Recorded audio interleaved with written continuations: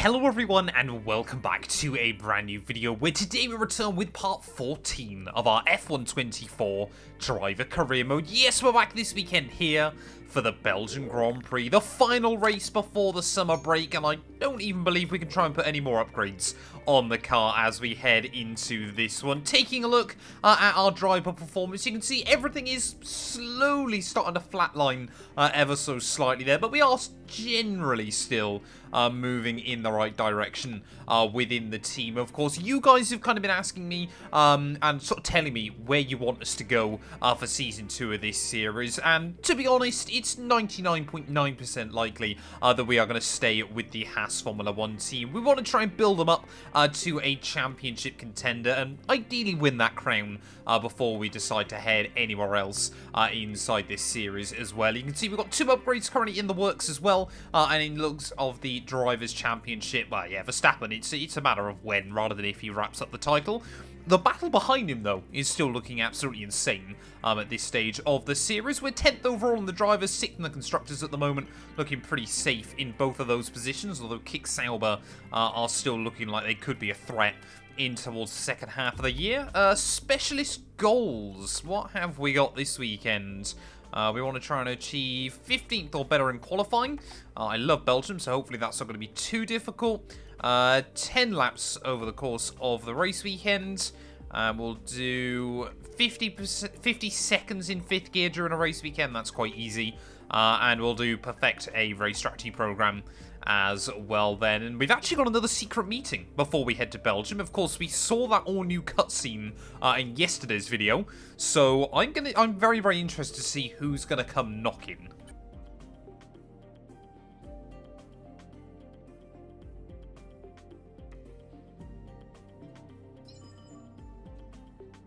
Well, there we go then. It is going to be Visa Cash App Racing Bulls that are interested in us at the moment. Their best result was 11th and 10th at Monaco.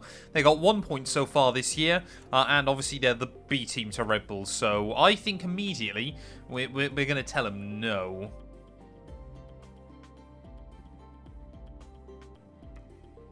Hey, me again. Been chatting with some of the team higher-ups, and they're delighted with the loyalty you're showing to the team and the project. Now's a good time to ask for a bonus, or a boat, or whatever it is you people get up to out of the car. Okay, interesting then. So she's saying that we actually might want to try and have a look at reviewing our contracts, which I can't do yet. You can see we are now 52% recognition within the team, so we are now the #1 driver here. So I guess when we can review our contracts, we're probably gonna have to. But you can see we can't really do that until the end of the year, which is a bit of a shame. It would be nice to try and sign on earlier. Fully immersed in the beautiful Ardennes forest in Belgium, surely one of the most iconic tracks of them all, it's practice time here at Spa-Francorchamps. Here we are then doing our first laps actually in the dry of the all-new Spa-Francorchamps circuit inside F124. I'll try not to give you guys the speech I do every year.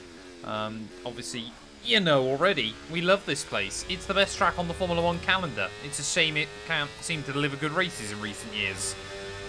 But yeah, I absolutely love coming back to Belgium, and I must admit, I actually think Coda's done a really, really good job with the new version of the track as well. It feels very, very realistic to kind of what I've been able to see go into this venue a couple of times in the last couple of years. Also, quickly, whilst we're just chatting about random things, I just want to thank everyone for 128,000 subscribers as well. We're getting closer and closer to that 130k mark, so if you are new and you are enjoying the content, please do make sure you hit that subscribe button. It's greatly, greatly appreciated. We're making decent progress there. Hope you guys are still enjoying all the effort we're putting in, trying to give you as many episodes of this series as I sensibly can. As Pouon is completely flat out. Well, that might be the only time I can take Pouon flat out this entire weekend. Suddenly realised that I was way down on the delta, and that the front wing angle was far too high, so we've altered that, gone out onto our tyre wear run. We need some purple scores here because we want to try and get one more upgrade on before the summer break. Welcome to the behemoth that they value so highly. This is Spa, it's high speed, it is really challenging. We have elevation, we have dramatic corners, and we have one driver in a few moments' time who will take pole position. Well, such a long lap then, as we know, around the Ardennes, but hopefully today we can see ourselves into Q2. Have missed out in the last couple of GPs actually, so really hoping that today we can get ourselves back into that second session. Also, because obviously we've got that new specialist goal, this would be really, really useful as well. We've opted for a very, very aggressive, high-speed orientated setup though this weekend, which I'm hoping is going to work. But yeah, battery management around here as well is going to be really, really important. You can gain a lot of time at the end of the lap using it as you run up towards Blanchimont as well. So it's going to be very, very tricky. You know, you kind of feel like you're going to have it compromised somewhere around this lap no matter what you do. And obviously because this place is so long, managing out the fuel usage as well is really, really important. I get on the battery then as we make our way up in towards the final couple of corners of the lap. Basically just going to try and drain it now to pick up as much speed as we possibly can. 195 miles an hour up and towards Blanchimont. Really a nothing corner.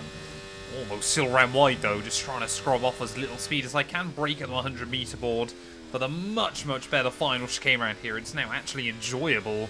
That final chicane, but out of the final corner, use all the curbing up towards the line. P12. I'm happy with that, but we are slower than Hulkenberg.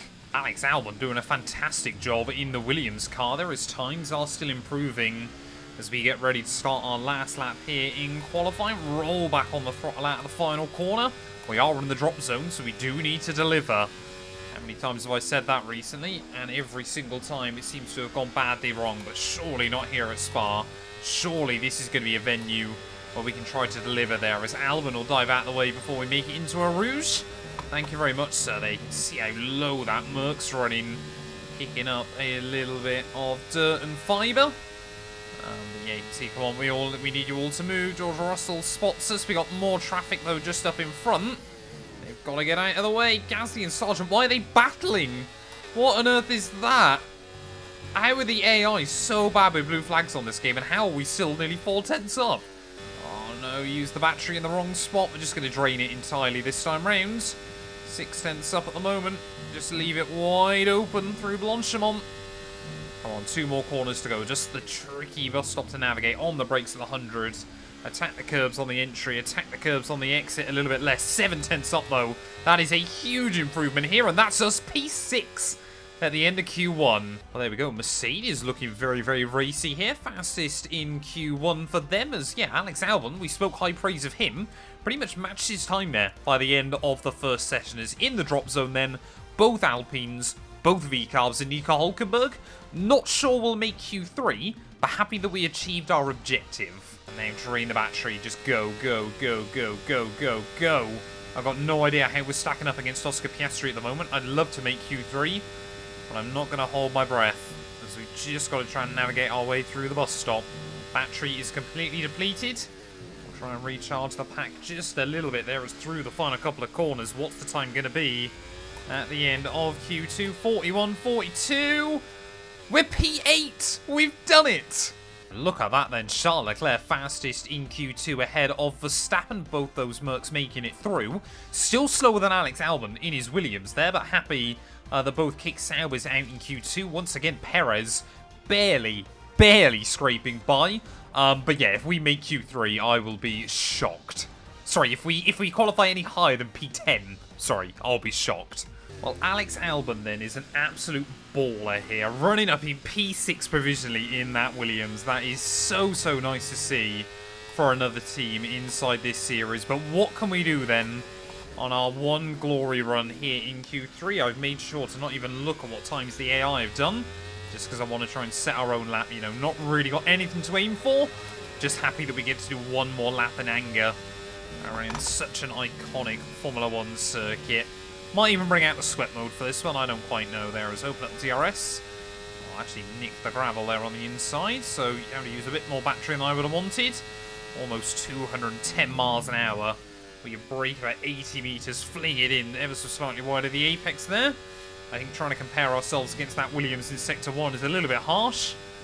2/10 down, though. Oh, yeah, this lap, we're just getting a little bit scrappy.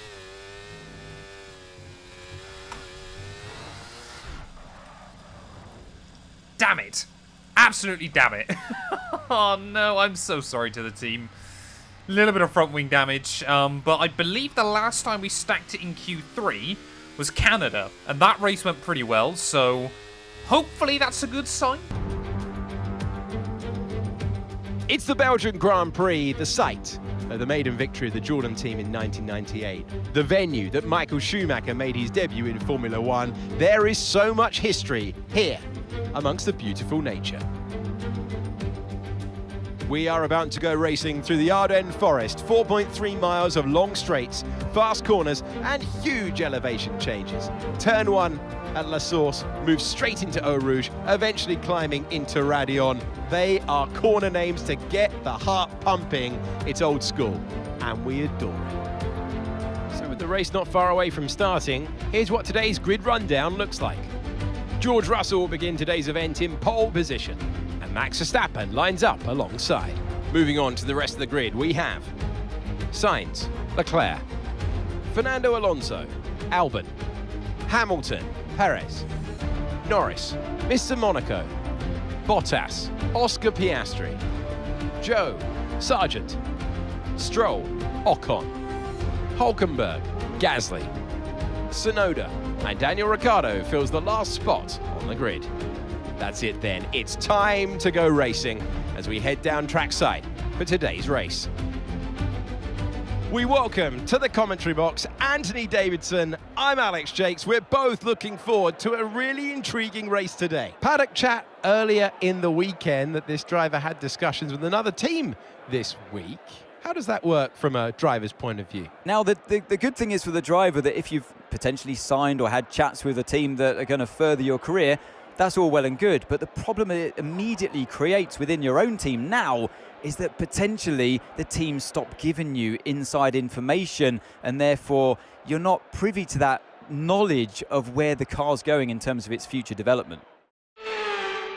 Well, luckily, we haven't agreed anything with another team. We are staying with Haas, most likely, for Season 2. I think the only way we'd ever change is if we got an offer for, like, a big team or something like that. But we want to make Haas champions, and they've already delivered me my first ever F1 win. And maybe today we could try and get another one there. 22 laps here around the Ardennes. It looks like we've got no chance of rain, but it is a little bit cloudy as the afternoon develops, so we'll see if that transpires into anything. But waiting on those 5 red lights here on the grid.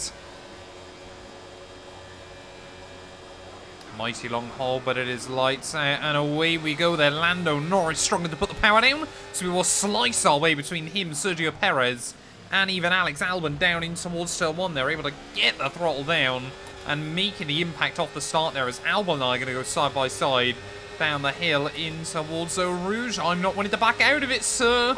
Neither is Alex Albon. They're a side by side. We go on the way in.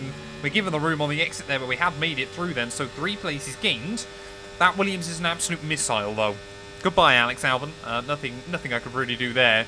For the longer term, considering we're running, I think, one of the lowest drag setups I've ever used on this series, and he still absolutely flew past me. I reckon he's on 0-0 wing around this circuit today, but of course we saw last weekend Red Bull are able to be beaten in this series, and Ferrari now, actually according to the game, 5th best in terms of development R&D, so the fact they were able to get the better of them goes to show, you know, your Mercedes, your Aston Martins, your McLarens, they might all have a pretty good shot there. Speaking of McLaren, Lando Norris has gone backwards off the start quite badly. I saw Bottas and I believe Piastri were both on a set of softs, so he's definitely got the jump by the kick Sauber. Don't know about his teammate as well there, but yeah, Lando Norris, hard tyres, not particularly fun to try and start this afternoon on. It's got to be really, really careful. The car's heavier fuel there. You're going to get a lot more understeer than we were used to from qualifying. But as always, staying in the DRS of the cars in front is critical, as Russell hung on to his lead on lap 1. The only problem we've got right now then, early on in the race, is that I'm sandwiched probably between the 2 fastest cars in a straight line inside this game. I mean, look at that. We've got a run on Albon at the Camel Straight. All this time around, he's actually able to save some battery. And still, it's able to hang on there. We'll go deep on the brakes around the outside, though. The Williams driver actually very cautious, so around the outside we'll go at the chicane of Lecom. Team loving that. And yeah, I mean, now we get a bit of a better look at the battle going on at the front as Carlos Sainz, George Russell, both trying to trade the race lead. Okay, mate, let's try and pick our moments where we use ERS. Let's try to be consistent with it going forward, please. Okay, so 1.6 seconds worth of ERS usage a month as Alex Albon. If we stay in the DRS of the cars in front, I don't think he can get back past me here, which is fantastic news. Whoa, they're 3 wide for the lead for Verstappen. With a power move, they're suddenly at the top of the hill, and look at that, forced to back out of it. But suddenly everyone checks up in front of us, and now we might be able to get a run on Lewis Hamilton down the hill. Thought about it. Oh, we might try and have a look around the outside of the mud. No, not enough grip out there. But Verstappen, what on earth was that? Clearly, I mean, he could crash out of the next 6 Grand Prix. It is still guaranteed to be leading the World Championship, so I don't think he's really too bothered about what happens. We're actually going to get a run then on Lewis Hamilton as we start lap 6 then, open up the DRS. Oh, come on, Lewis! He tried to squeeze me. I think he thought I was going to be going the other way there, but a pass on the grass then for P6 of this Grand Prix, and we seem to be able to get a really, really good run up Eau Rouge at the moment. The AI tried to harvest their battery in completely the wrong point. Helped, of course, by Sainz and Russell, both of who desperate for their first win of the year. Well, as we approach the pit window then of this Grand Prix, we're starting to finally see a bit of a breakaway between our top runners there. Alex Albon and I both just desperately trying to stay in this group and pretend that we belong. Are they going, yep, side by side again between Russell and Sainz? I think they've gone side by side up there pretty much every single lap so far. I guess if it keeps Verstappen at bay, then they're going to keep doing it. So look at Fernando Alonso, the wily old fox he is. Potentially wants to get back on the podium yet again here. Stuff, mate. You hit the target well there. Nice one. It's a long way to go in this race, though, so keep your head down. Oh, almost into the back of Charlotte, turn 1. You can see every time we make a little mistake, though, Hamilton is willing to hound me on the exit the corner there. Charles Leclerc unable to actually get the power down as well as he would have wanted, as pretty much anyone outside the top 2 unable to get a run on each other. I'm not including myself in that, though, as we'll try and go to the right-hand side this time around with Leclerc. Try to keep up this momentum. Oh, Verstappen's thinking about it. Sainz wants to go to the inside. Leclerc wants to bang wheels with me, apparently. We'll have to do a hop, skip, and a jump over the gravel ever so slightly there to make it through. Verstappen's now completed the move on Carlos Sainz as well. So Russell's now going to be vulnerable, and I think everyone, as we get closer and closer to the pit window, is starting just to get a little bit nervous, a little bit frantic in their moves. Oh no, 3 wide for the lead again. How's this going to work out? Sainz backs out that time round. Okay, mate, maybe thinking better of it. They're holding us up now, so let's please try and get past as soon as possible and get on with our race. Push, push. There we go, Verstappen. He's been patient. He's bided his time. He has made the move to the lead of the Grand Prix. We've got 5 cars from 5 different teams making up our top 5 here. But if you had to put your money on one of us, I think it would probably be on the Red Bull. Or as a wise man once said, then Alonso broke earlier than I was expecting. Yeah, really good job on hitting that target, mate. Nice work. Still a long way to go, though. This is not ideal. Fernando, I'm so sorry. What is that? That's going to be the dumbest thing I've ever seen. We did get our objective, though, which I guess is nice. I hope we didn't pick up any damage in all of that. Somehow we didn't. Yeah, we might have got stuck there with Fernando Alonso ready for the second half of this GP. Okay, mate, that's it. Go, go, go. Perfect job from you and the crew there, mate. We're delighted with that. That was our last stop. No more scheduled pit stops. Let's go. Well, we have managed to jump him in the pit lane anyway, but yeah, I'm slightly worried, that little incident there. I think calling it a little incident is probably a little bit of an understatement as well. Might mean now we lose the range to the top 3, I don't know. We're going to have to push on, as immediately we've actually got him out of the range as well. That is fantastic.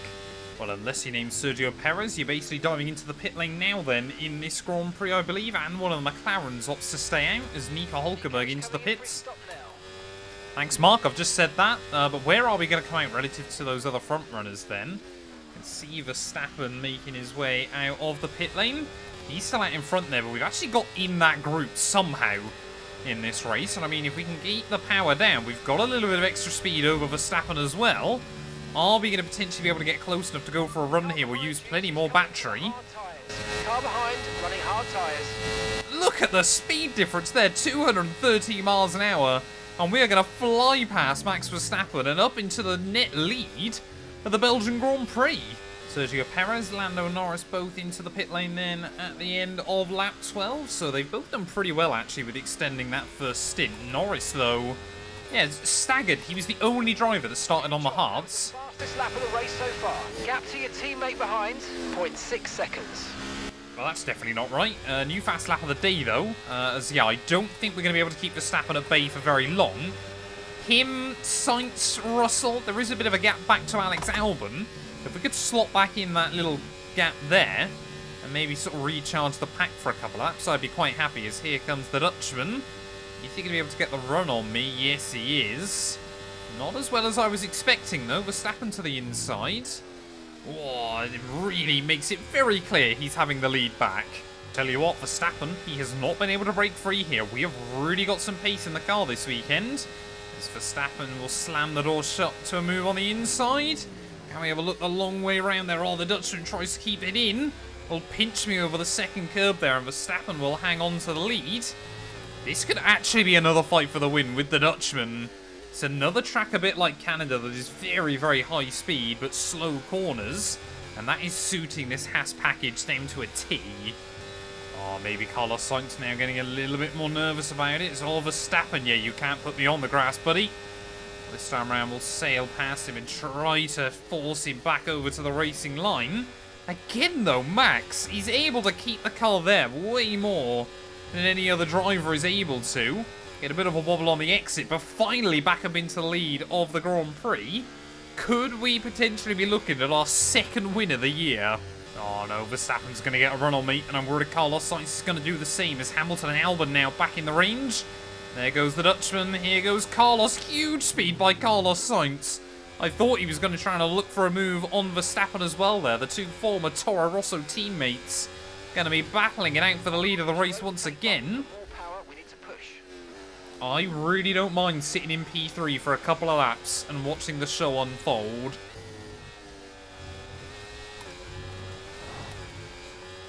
I do mind making a mistake through the gravel trap though and letting George Russell by.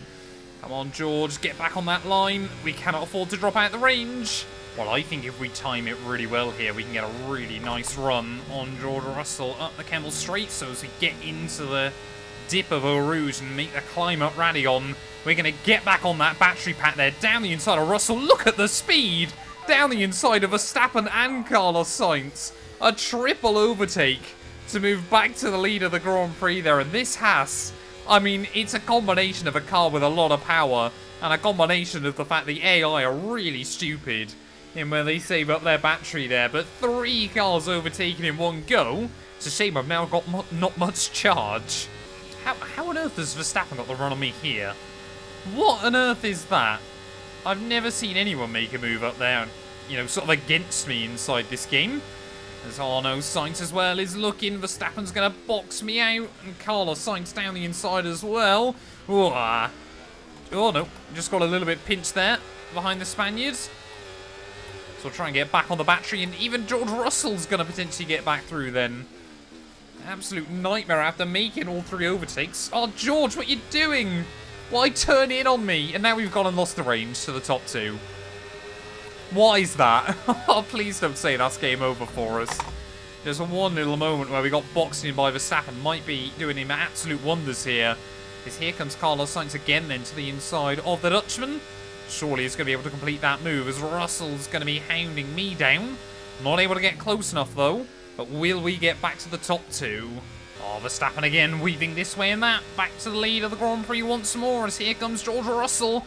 He might be our key. Just over 10 minutes time. Rain in 10 minutes. Well, funnily enough, Mark, I'm not too worried about that at the moment. As yet, Verstappen back through, Russell past me. At the very least, surely we still get a podium here. But look at that, Russell. He's actually closed back in on the Ferrari as well. Maybe letting the Merc by has been absolutely critical because he seems to have a bit more tyre life. I experienced some understeer now that you're in the wake of the car ahead. Try to get past as soon as possible. Sainz again having a look around the outside, though, this time around at the bus stop chicane, so I've got no idea which one of those two is going to have the DRS, but one more lap to go then. Final lap of the race, final lap. How was George Russell now? Set fastest lap of the day there, as back down in towards turn 1, our fronts have gone. We are really struggling now to match the AI here, but will it be Verstappen? Will it be Sainz? Could it even be George Russell, who seems to have kicked on very aggressively towards the end of the day? We're going to try and use the battery, but I'm not sure we've got enough charge. As here we go then, trying to close in. Sainz goes one way of Verstappen. Will Russell be able to go the other? Yes, he can. Can we get close enough, though? No, we cannot there, as Verstappen will try and fight it against George Russell on the exit of the corner there. We might now be able to get a run down the hill, as Russell will go defensive on me. Oh, he just about spots me at the last moment there, as we'll try and go the long way around. No grip out there, though, as Hamilton maybe senses an opportunity as well. What a ridiculous race it has been here in the Ardennes. And I said in the intro about how this track has struggled to deliver good races in recent years. Well, this one has absolutely gone and put Belgium back on the map. It is not over, though, as Verstappen will continue to try and hound Carlos Sainz towards the end of the race. We're going to continue trying to charge back up our battery pack for one potential final run out of Stavolo here, as we'll try and get back on the battery as early as we can there. Dip the wheel in the gravel. That might be game over. Russell desperately trying to recharge up his battery as well, so he might be vulnerable up towards the line. As here comes Verstappen. Will he be able to try and make a move on Carlos once again? Then he's going to try and look for it. Carlos Sainz goes defensive. Verstappen to the outside. It could be a drag race to the line, as we sense the opportunity round the outside of Russell will go. We get a little bit of a wobble on the exit of the corner. We're going to be side by side. Sainz wins it, and we come through for P4. And that's the end of the race. We'll see you in Parc Fermé. What a great race then, and a magnificent victory here at the Belgian Grand Prix. To overcome the difficult circumstances they face throughout this race today, it's not easy, and it really shows a lot of maturity, and you can use this, you can draw on this as a driver moving forward and boost your confidence through the rest of the championship.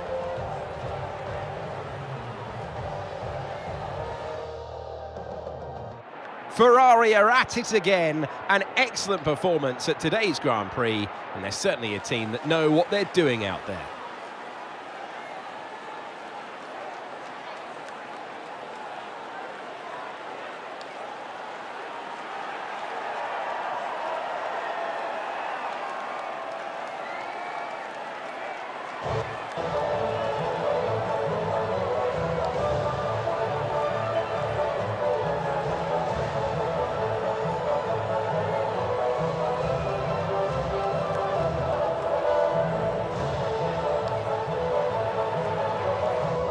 Well, there we go then. Carlos Sainz makes it back-to-back victories for Ferrari, with 6 cars covered by just a second and a half at the checkered flag there. This weekend, Williams and ourselves really able to get in and amongst it, but gutted after all of that. We can't even get a podium there. Verstappen will come through for P2, so I'm sure he's not too disappointed with Russell pipping me at the line there. Hamilton ahead of Albon. Charles Leclerc struggled a bit against Perez, and then Zhou Guanyu and Bottas will be our final point scorers there. I think Alonso actually did end up picking up damage in that pit lane kerfuffle, and yeah, Lando Norris unable to make that strategy work as well. There is, yeah, I think pretty much everyone further back. Oh no, there was a 4-car train at the back of the field there. Verstappen, though, his gap at the top cut down to just 160 points as we head into the summer break there. But Carlos Sainz and Ferrari making it very clear they are here to fight, at the very least, in the Constructors' Championship there. And now we're even further clear of Zhou Guanyu in P11. Constructors-wise, it is only a 126-point margin for Red Bull, so not as much as we were expecting it to be come the summer break there. Could Ferrari potentially put up a challenge in the second half of the season there, as we once again just put Kick Sauber a little bit further behind us once more, as well as, yeah, I mean, Williams, if they could get some big results like that towards the end of the year, maybe, just maybe, they could try and challenge Kick Sauber as well there. But thank you all so much for watching this video. If you have enjoyed, please do make sure to leave a like, get yourself subscribed, of course. Formula 1's going on its summer break now, so we'll be back tomorrow with the Dutch Grand Prix.